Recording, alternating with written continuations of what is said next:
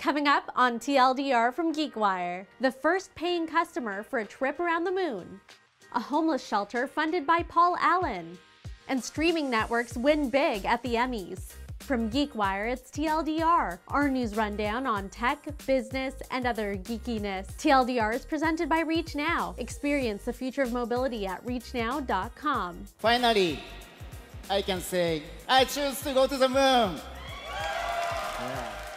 That was Yusaku Maezawa, the Japanese billionaire who founded what's now Japan's largest fashion retail website, Zozo. SpaceX CEO Elon Musk introduced him as the first paying customer for a trip around the moon. And he didn't just buy a seat for himself, he bought all of the seats on the flight. I thought about how I can give back to the world.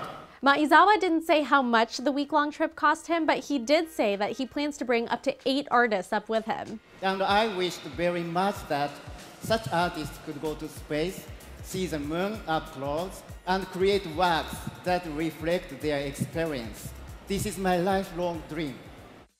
Microsoft co-founder Paul Allen's philanthropic organization broke ground on a new homeless shelter in Seattle. The Mount Baker Family Housing and Resource Center will be able to house up to 94 families.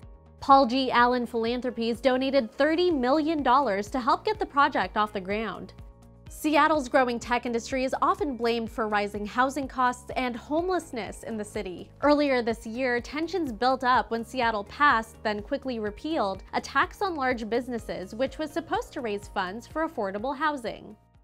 It was a big night for streaming networks at the Emmys. Netflix had the most nominations with 112 and ended up with 23 wins. The streaming company took home 2 Emmys for the limited series Godless and 2 for The Crown. And Amazon won 5 awards for The Marvelous Mrs. Maisel. Monday's award show marks the first time that Amazon has won in a series category. If you want to keep up with the latest in tech, make sure to subscribe to our YouTube channel. We upload new videos every week. I'm Starla Sampako. Thank you so much for watching. We'll see you tomorrow.